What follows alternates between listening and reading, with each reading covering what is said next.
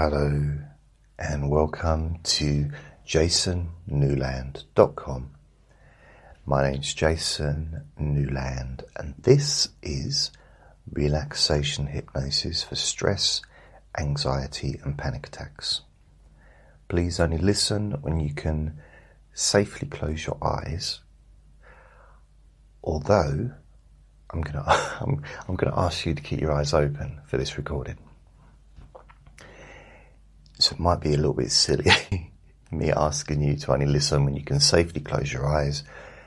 However, because it's hypnosis, a lot of people would connect hypnosis with being unconscious, which it's not really necessarily about that. It's about focus, and you can do stuff with your eyes open. But I just want to make sure that you don't listen to this when you're driving or anything like that. So only listen when you can safely close your eyes. There you go. Hope I covered that. Because safety, your safety and your health has got to be number one above everything else. Okay. So we're going to do... It's not really a technique, but it is, in a way. It's an exercise. It's something that you can do.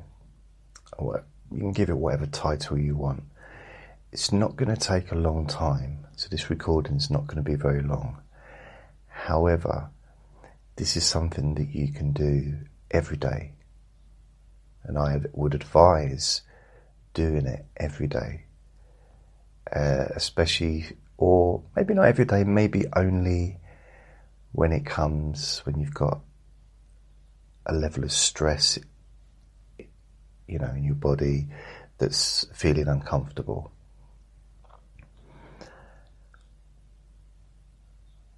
So that's it really, okay? So I'll give you a little introduction to myself because this may be the first time you've ever listened to me, and I thought I'd just let you know a little bit about me. I have been making podcasts for over 14 years, as well as videos online for hypnosis, various different things. The thing that I've focused most has been relaxation and sleeping, insomnia, things like that. I also do a lot of stuff. I've done a lot of stuff for chronic pain and various other things. And over the last few years, I've been focusing more on the podcasts than the videos. And I have quite a few podcasts. This particular podcast you're listening to right now is one of my most popular ones out of the ones I've got. So I also do Let Me Bore You to Sleep podcast, which is an hour of me talking about nothing, more than an hour and a half yesterday. I've got the Deep Sleep Whisper hypnosis recordings, which last about 20 minutes, and sleep hypnosis weekly, and a few others as well. So that's a little bit of introduction to me. I've been around a long time, doing this for a long time. And the reason I started this particular podcast is because I have, in the past, I've been on the panic/anxiety journey, if you want to call it that. It's a bit of a weird term for it, but I've been hugely affected by anxiety and stress over the years. And as I've learned more about it, I realised that I was being affected by it long before I was even aware. So I got a little bit of experience of anxiety, stress and panic, and I've got a fair bit of experience of helping people with it as well, and that's what this is. So the introduction is possibly going to be nearly as long as the recording or the exercise, because all I'm going to ask you to do is to, perhaps I should have said this at the beginning, you need a mirror. You need a mirror for this, although you could do it in your own mind and just imagine yourself in a mirror. That would be, I guess, the last resort as far as the actual exercise goes, but that's an option. Ideally a mirror that's big enough to show your body. You know, I'm going to ask you to sit down in front of the mirror, so maybe something like a bathroom mirror, you know. My bathroom mirror, it goes down as far as probably my shins when I'm standing up, and I can see it's about just a little bit higher than, actually I think when I stand back I can see my whole of my body apart from my feet. So I'm going to ask you to sit in front of a mirror which shows hopefully the whole of your upper body, including your face, your upper body.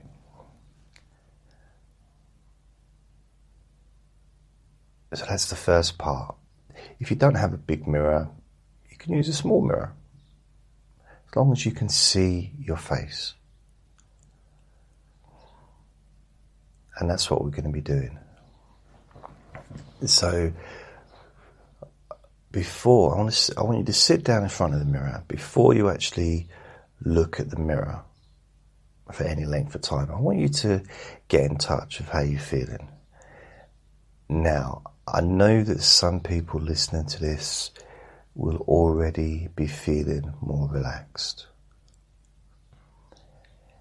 And that may well be because a lot of people listening to this would have already listened before, and therefore associate my voice with a sense of feeling calmer because of all the recordings that you've listened to previously.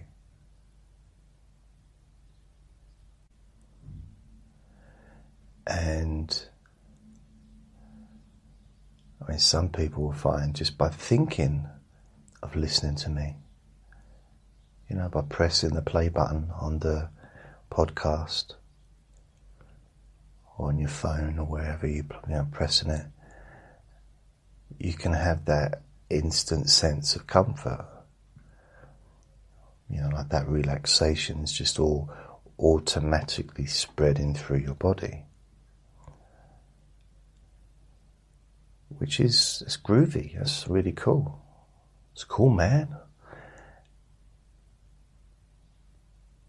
And this is something else that you can do.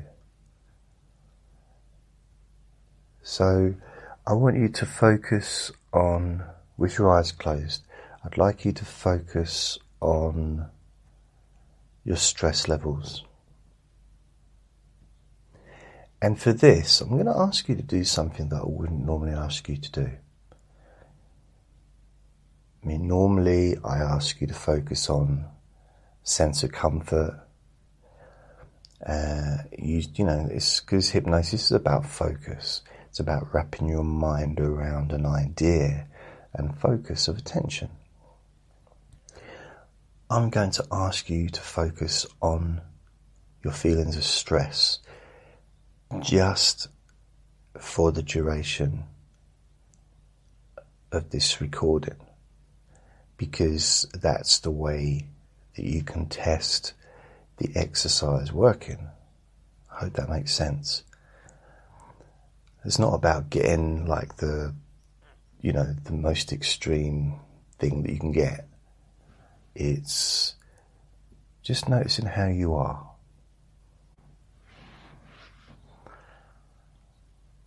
So as you got your eyes closed, I want you to just, as I said, get in touch with that feeling. Notice how it feels in your body, because that's what it's about, really. In the sense of course, we feel it in our minds, we feel it there, but quite often it's the physical sensations that's really, really uncomfortable. It can be.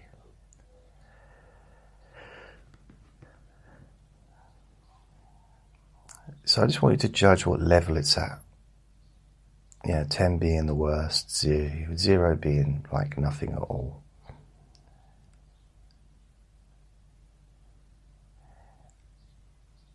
I'd like you to get it to the point, it's at least a 5, If that means focusing on something that's unpleasant, again, I wouldn't normally say that. Nothing horrible, but just focusing on letting you just basically allow yourself to experience all of those feelings, whatever's really there. Don't try and push it away. Just allow it to be there. Allow those feelings that we label stress or anxiety or panic just to be there.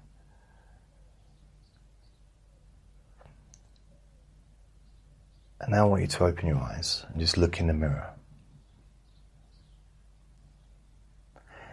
And notice what you see.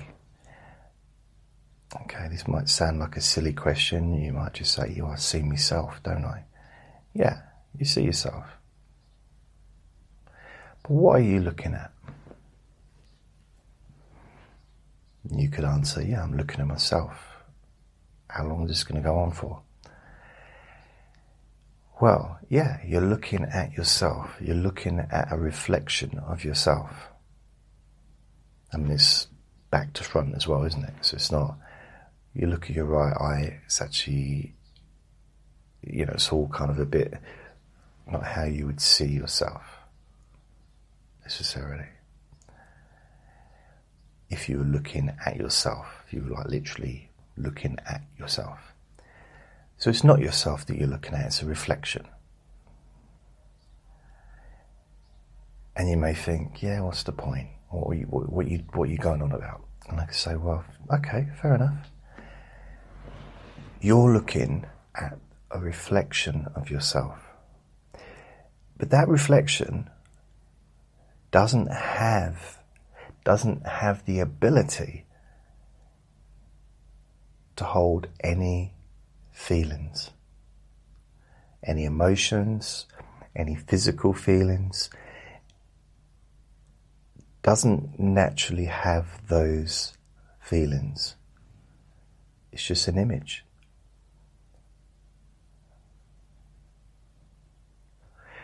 So what you're doing is you're looking at yourself, but the version of yourself that doesn't have those feelings of stress or anxiety or panic. It can't have that.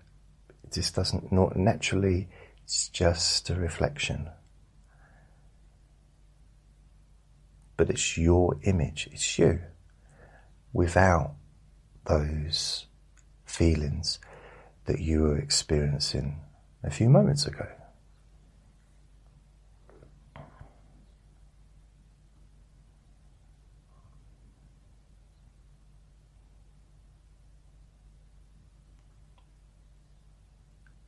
And just look at it, look at the image.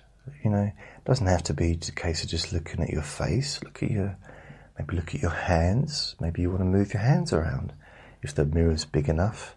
I'm not saying that you've got huge hands. I'm just saying that, if you've only got a tiny mirror, then maybe you can only fit your face in it. Or you can only not fit your face, see your face. But maybe move your body around. Maybe if you choose, you can lift your legs up and just show your feet in the mirror.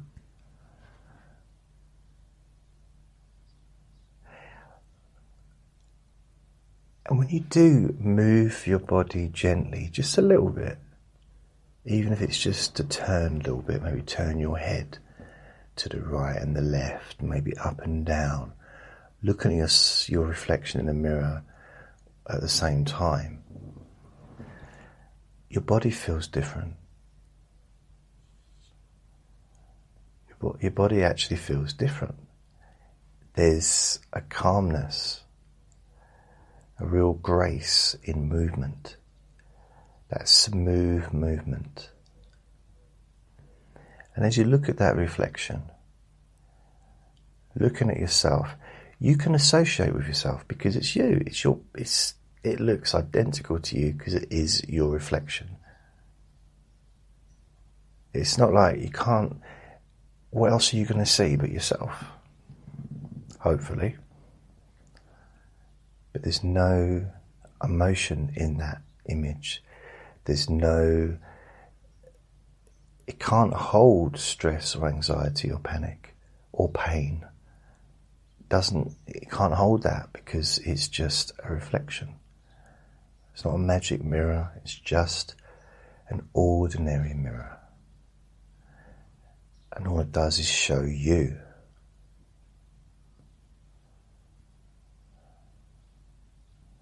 All it does is show you.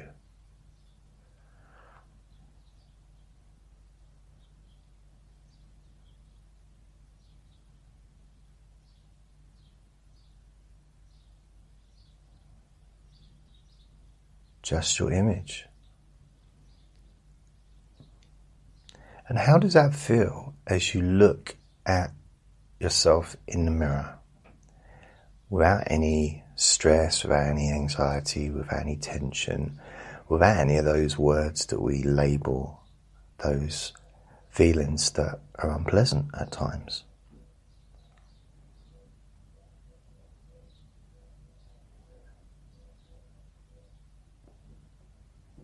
And just notice how it feels, how you feel.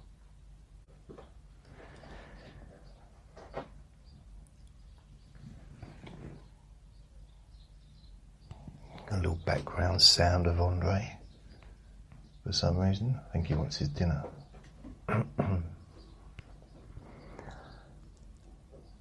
So as you're looking at the mirror, in the mirror, what does it feel like? How do you feel emotionally?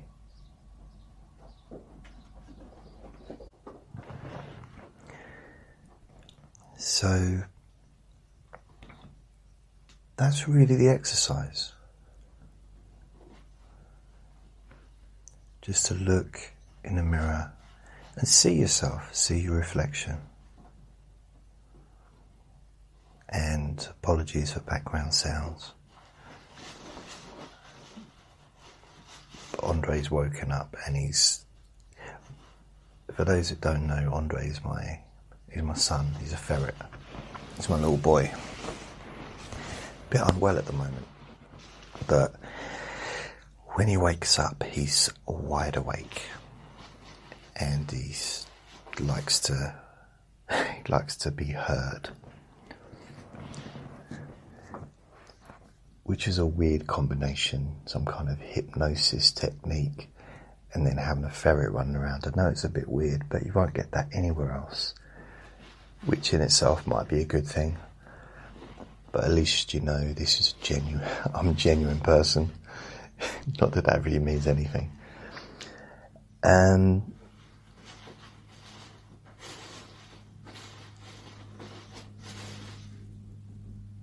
as you look in the mirror,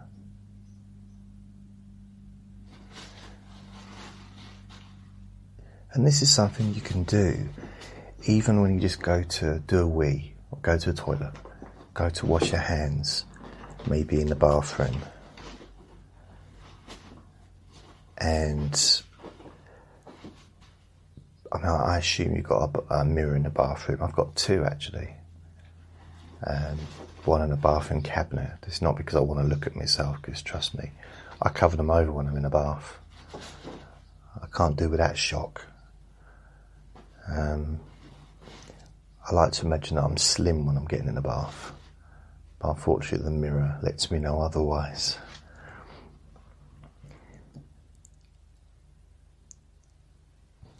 So you're looking in the mirror and you can see yourself, but it's just you, without any added stuff. No added emotions, no added worries, just you, without that stuff. And one of the benefits of this is by spending some time, because you know, when you spend time with someone that's really calm, it almost, it's unavoidable that that will have a calming effect upon you or me or whoever's with that person. May not be instant, but the more time you spend with them, the more relaxed you're going to feel, because they're calming. And the same happens, I guess, if you're around someone that's very frenetic or very full of loads of energy all the time, speaking really quickly. It can be, I guess, sort of a degree of excitement being around that person, maybe, or other words that you could use. It depends. So the more often you look in the mirror and you look at yourself and you spend time with yourself, but that you in the reflection doesn't have any of these feelings, and there's no negativity there at all, not one splat of negativity, not one little dribble of negativity anywhere to be seen or felt. And to look at yourself, to look at that version of you,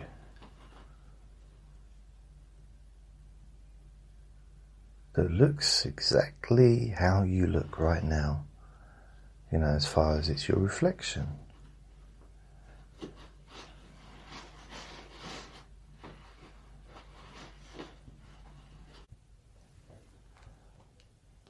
So that's really the whole thing.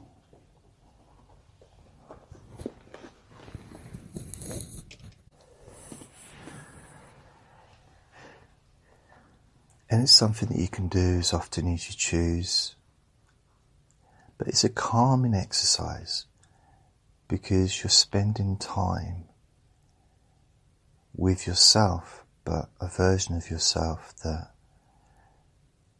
doesn't have any of that internal baggage, doesn't have any of those feelings of discomfort or, you know, any of that stuff. It's just, I guess, just a calm version. And you can see yourself, how you look when you don't have any of that stuff going on internally. And you can start to notice that the face of calmness, as you look, becomes calmer. Ultimately, that's your face, you know?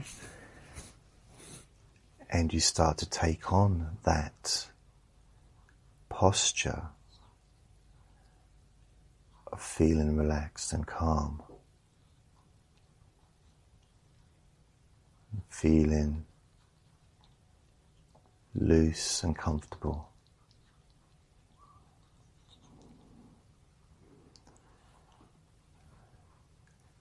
So give it a go, see how you feel. And as I said,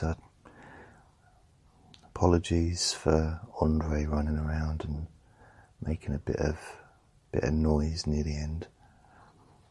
I've actually got him in my arms now. I'm holding him, just stroking him to hopefully keep him quiet. So thank you for listening. Remember to be kind to yourself because you deserve to be happy. You gonna say goodbye, Andre?